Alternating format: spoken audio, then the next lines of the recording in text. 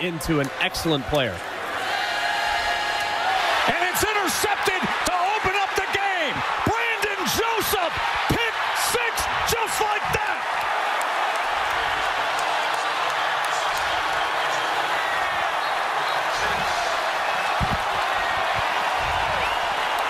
The former All-America at Northwestern, who transferred to Notre Dame, instant impact today. Quarterback the whole way. You got to be able to hand this ball off and run the football. Instead, he throws it right into Joseph, who's watching and going to cut and break on the route immediately. You just can't, under any circumstances, throw that pass. I mean, you saw it. He broke on it before his receiver broke on it. So just a really bad decision from Shrader, and he saw it too. That's what I just can't comprehend. He hesitated, squatted, and threw it anyways. Throw it in the dirt, if nothing else. You just can't throw it right into the chest of a defender.